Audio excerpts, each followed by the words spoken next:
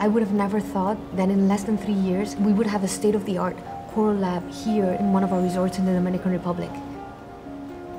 It's a tourism as a private sector collaboration with public institutions, with governments, to be an ally for the environment, for the oceans, for coral reef.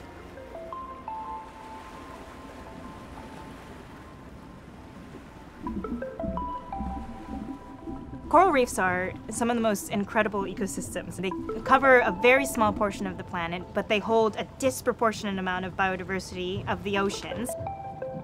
Many reefs face multiple stressors that they all have to survive at the same time.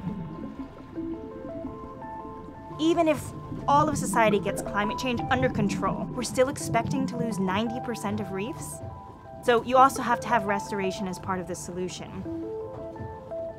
I've always been a really big believer that the private sector has solutions that are really untapped for conservation sciences. Iberostar has about 120 hotels around the world. And in the Caribbean, 80% of those hotels have reef right in front of them.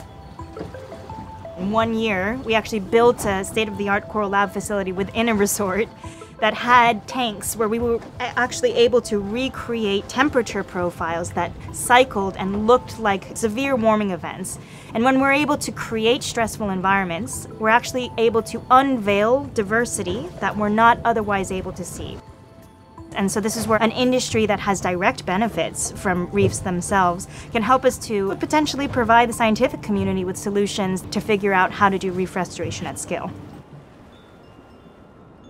We can do coral reef restoration here, and wherever we feel that coral reefs need it the most and are close to our operations, there will be a fit.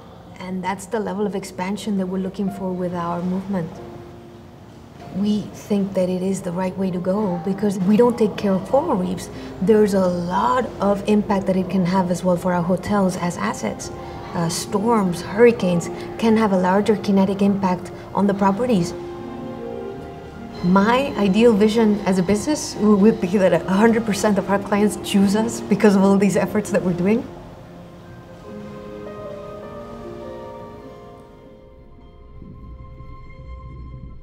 So I think the big key for success for reef restoration will just be figuring out the economy of scale.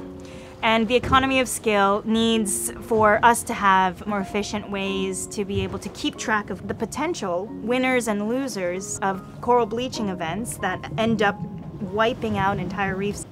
And it sounds kind of silly because this is just basically saying our dream in the future is proper bookkeeping, but it actually is exactly what we would need to maintain this genetic diversity.